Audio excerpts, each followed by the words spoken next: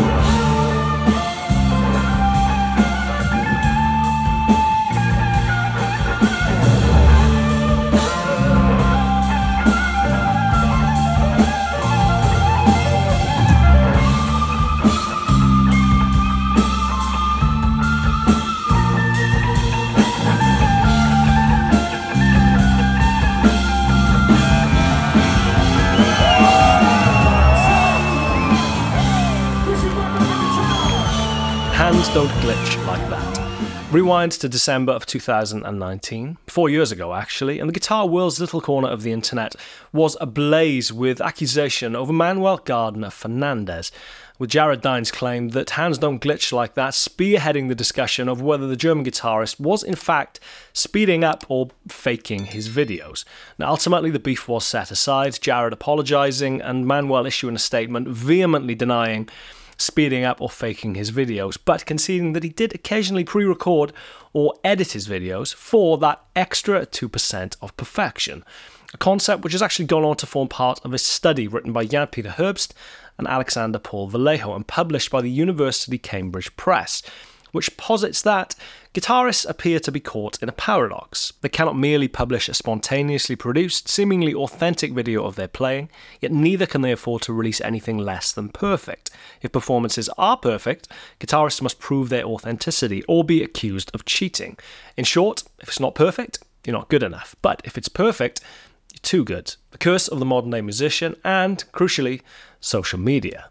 Now, admittedly, this new study is primarily interested in the genre of progressive rock, where it concedes that virtuosity seems to be a constant requirement, also for those who do not explicitly seek it, and where success is inevitably tied to technical ability. But the notion of something having to be perfect before it's uploaded to social media is far from unique to progressive rock. As someone who dabbles in content creation themselves, I would be lying that, however immune I may try to appear to the notion or the demand that something has to be perfect before it's uploaded, it is an inescapable pressure, and I've been entirely guilty of obsessing over minor slips or idiosyncrasies in YouTube videos, which, if it was in a live context or even a studio recording, I probably wouldn't have even noticed. However, when you sit down in front of a camera that invariably you've set up yourself and then press record, it is an entirely different set of circumstances and an entirely different set of pressures and expectations that you put on yourself.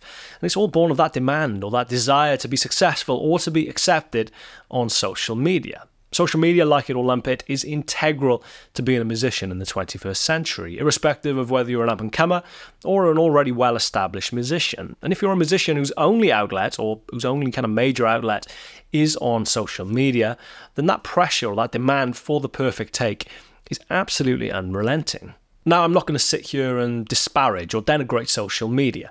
Ultimately, I'm sat here talking to you through YouTube, a social media platform, and I also post regularly on Instagram and Facebook and use it as a tool to reach new people and as a marketing tool for the band even. But I'd be lying if I said anything other than I've always had a little bit of a love-hate relationship with it, primarily for the demands that it places upon my time that could otherwise be spent doing things like, I don't know, maybe actually playing guitar. Imagine that. But as this new study highlights, for a virtuoso, working situations have changed considerably since the last century. The aloof rock star has been replaced by the approachable virtuoso, guitarist, composer, innovator, producer, promoter, YouTuber, teacher, entrepreneur. That is a lot of hats to wear, especially for someone who, like myself, started playing guitar because I just wanted to play guitar.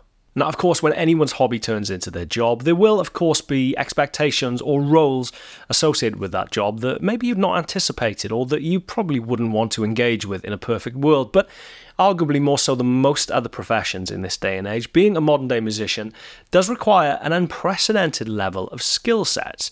Content creation, social media management, video editing, production, web design, branding, merch design, teaching, marketing, photography, photo editing, e-commerce, customer services, etc., etc. My average week entails all of these to some extent, and that's not to mention actually finding time to play guitar or maybe go on tour. Again, as this new study highlights, what was once delegated to labels, managers or other support staff is now carried out by artists themselves. They have become cultural entrepreneurs. But that's not to say that that's wholly a bad thing.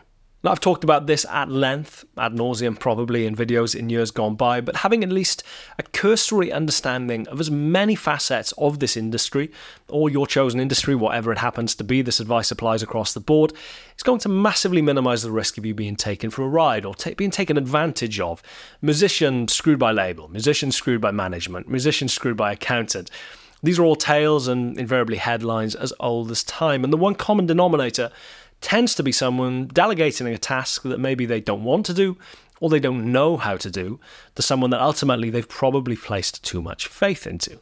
To use my band Cardinal as an example, from the outset of the band we agreed that anyone external that was brought into the fold, beyond reasonable doubt, we had to know were entirely trustworthy and had to bring something real and something tangible to the band before they were brought into the fold.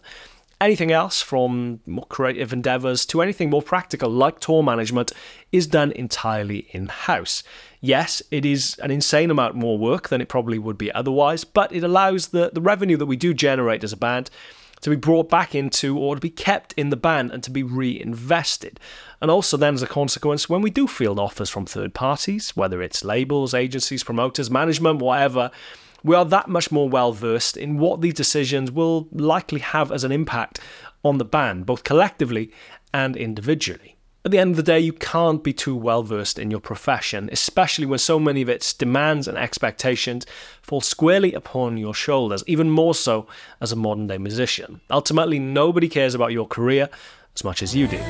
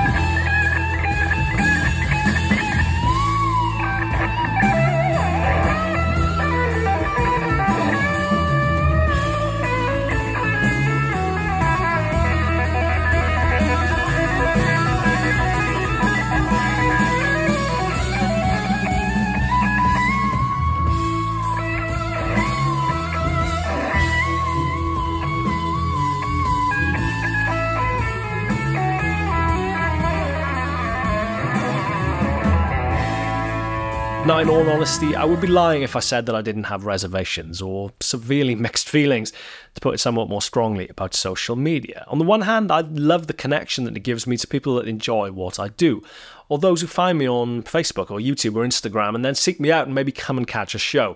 That is social media very much as a force for good. But the flip side of that is that the pressure of generating regular content can be something of a burden, especially when it's in addition to all of the other expectations of the job that seemingly still exists to give you some level of credibility as a musician, like being in a touring band. That said, my choosing to produce social media content is and has and always will be solely my decision, and no doubt any kind of reputation that I may have as a musician is largely in part thanks to social media and the reach that I've enjoyed. It's very much taken the power away from the industry's gatekeepers in that respect and given it back into the hands of the artists. I choose what content I create. I choose when I release that content, and how far that content goes is principally down to how good I can make it, and not down to some arbitrary third party and how much they want to push it. However, juggling the demands of real life and social media can be difficult, and you probably will have noticed that when I'm away touring with Cardinal Black, I will occasionally miss an episode of Friday Fretworks, simply because there aren't enough hours in the day. Inevitably, this angers the algorithm, which sees my views and my income drop on YouTube, but also all of my other kind of revenue sources, which are inextricably linked to social media, tabs, presets, backing tracks, etc., etc. I guess one obvious answer would be to simply not tour and just generate online content, but that would be to deny myself the thing which gets me up in the morning. Playing guitar in front of people, where it's real and it's live and it's not perfect, and it doesn't have to be. If anything, it's more entertaining when it's not. Social media and the real world are two very different things, two very different places, and as long as we don't lose sight of that, I genuinely believe the two can coexist peacefully. After all, perfect is the enemy of good. As ever, I'm Chris Buck, this is Friday Fretworks. Thank you very much for watching. Please subscribe, hit the bell icon if you haven't already, and I shall see you next week for another episode. Cheers guys, take care, Merry Christmas.